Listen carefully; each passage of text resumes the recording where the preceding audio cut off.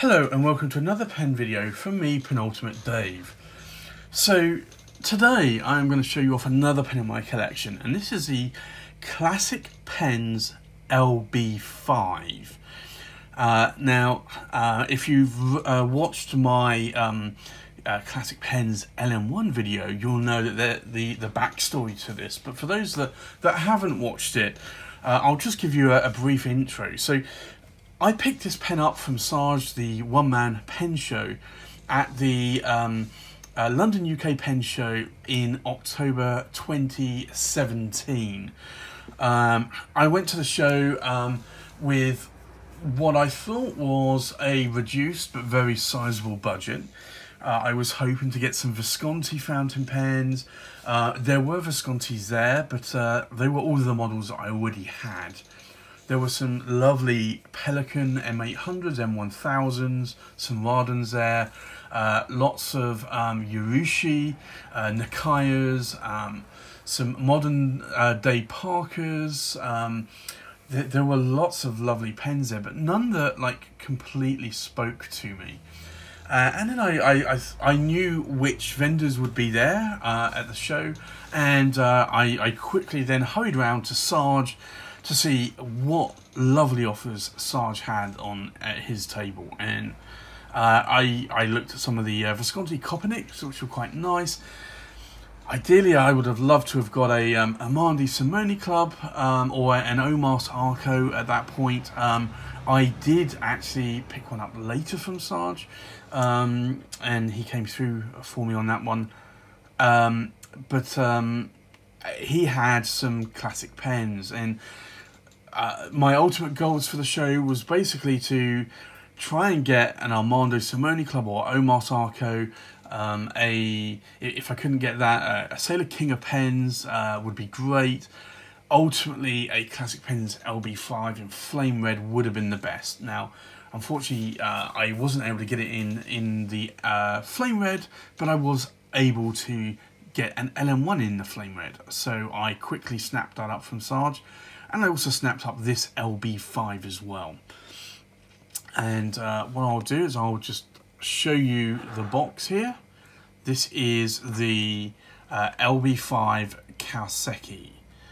Now, what I will do though is, before doing that, I'll show you what else comes in the box. You actually get a booklet here, which says, congratulations on your new LB5 King Prophet pen. At Classic Pens, we take pride in the art and craftsmanship that is built into our products, and our commitment is endorsed by the lifetime warranty and certificate of authenticity.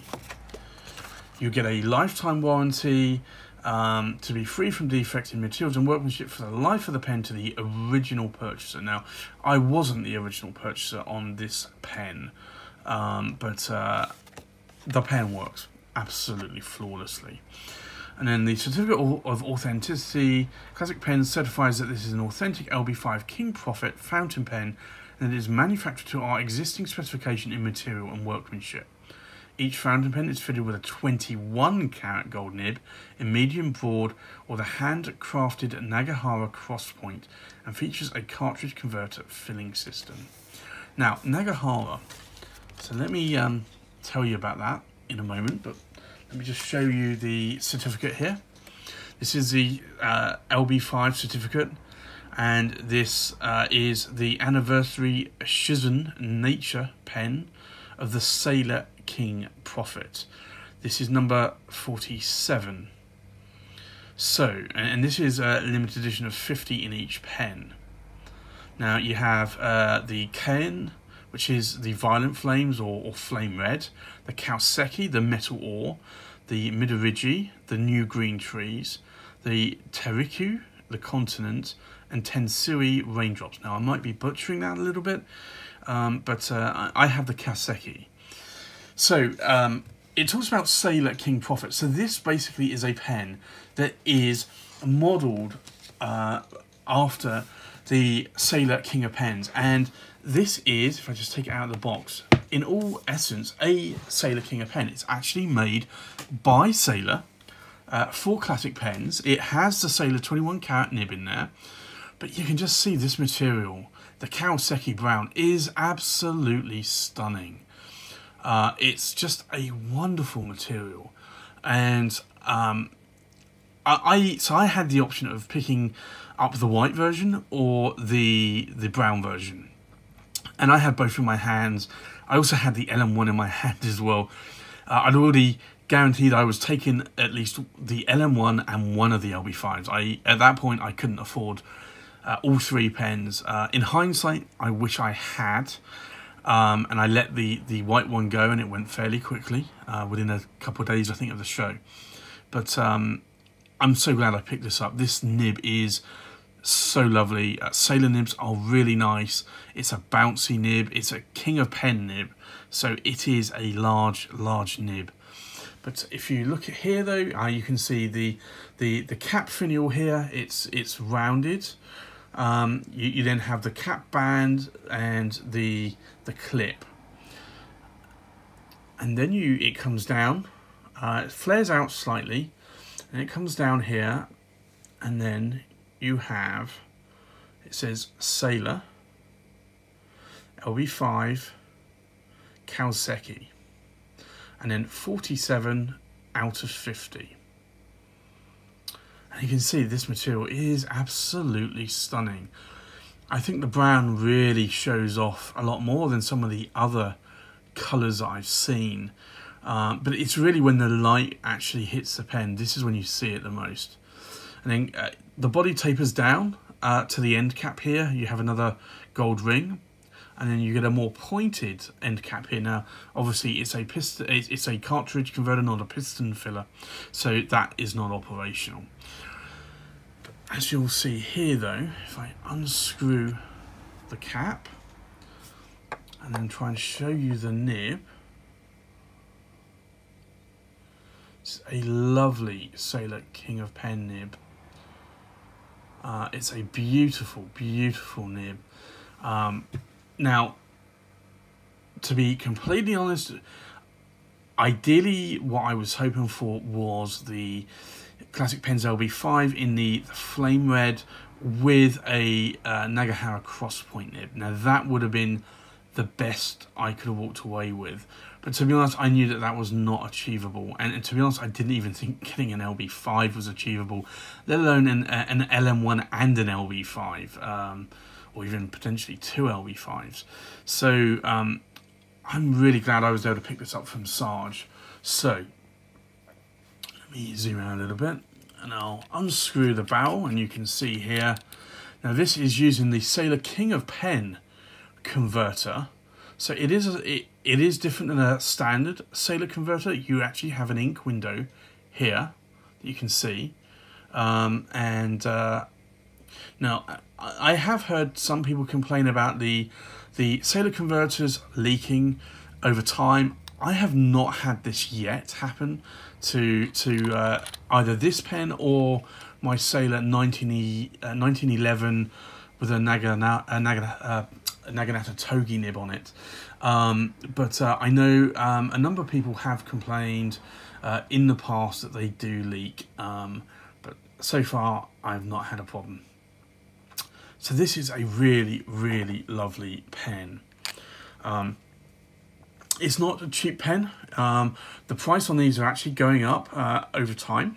So if you get a chance to get one at a really, really good price, pick one up, because these are probably one of a few pens, maybe the Arco pens, some of the Omas pens and that will increase over time.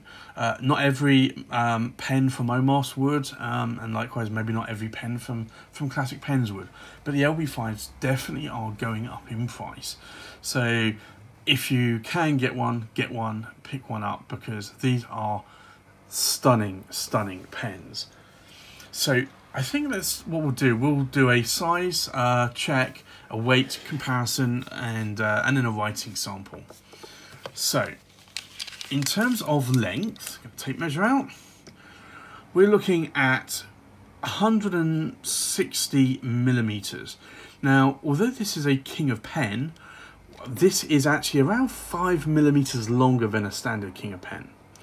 Now the cap itself is around 73 to 74 millimeters, and then we'll take the cap off and look at the body of the pen. Stop this rolling, and then we're looking at around 137 millimeters in length. So that is quite an oversized pen. So let's do a weight check on this, so you can see here what the pen will come in at.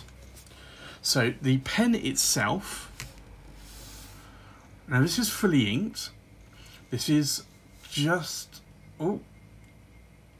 dead on 41 grams. The cap itself, just a smidgen over 17 grams. And then the pen itself, if I can stop this rolling, is just over 21.5 grams. So around like 20 grams, I would say, is a pretty good pen in terms of weight. So just look at this finish here. This is amazing. The amount of chatoyance that you get off of that diffusion bonded acrylic. And literally it's layers and layers of acrylic fused together, and it is stunning material. And then basically they just cut rods out of this. It is just an amazing finish. If I get the chance to pick up some other LB5s in different colours, then I think I will probably, because I really love this nib. And I'll show you in a little bit, because this you'll see it a little bit when I write with it. But let's do a size comparison check with other pens. I'll put the LB5 in place. So we have left to right, we have the Pelikan M600 Turquoise White. We have the Pelikan M800 Royal Gold Rawdon, the M1000 Pelikan, a Twisby Diamond 580 AL. We have the Armando Simone Club Bologna Extra Arco, that's a mouthful. We have the Classic Pens LB5 in Kaoseki colour. We have a Visconti Homo Sapiens Bronze Age Lava. We have a Lamy Lux LX. This is effectively an all-star with a gold trim and a black nib. We have the Edison Collier, and we have an Edison Perlet. So hopefully this gets you a little bit more of an idea in terms of the size of this pen. And this pen, generally speaking, the M1000 and the Visconti Homo Sapiens are always considered to be oversized pens, and this is longer, so not quite as long as the Armando Simone Club, but it's not far off. This really is an oversized pen for sure. So let's do a writing sample.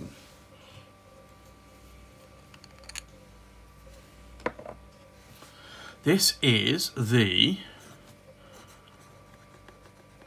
Classic Pens LB5 Kaoseki in a medium, and the ink I have in here is Mont Blanc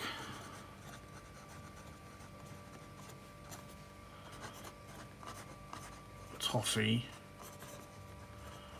Brown. Now you'll see here, in terms of line variation, this is without any pressure whatsoever. So this is very narrow, and then you can, because it's a sailor nib and it's 21 carat, you can push a little bit more out of it. Now, because it's 21 carat, it's more softer. I wouldn't want to push that anymore. That is as far as I will ever push this nib. But let's do some squiggles.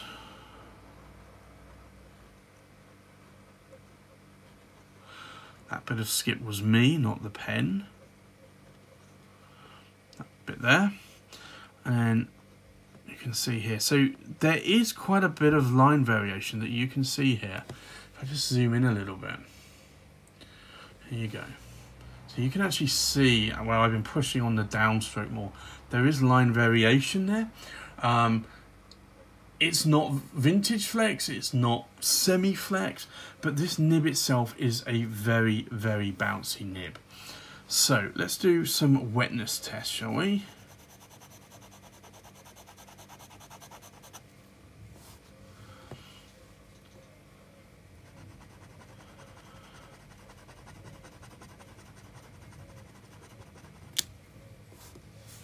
So it's quite a wet nib.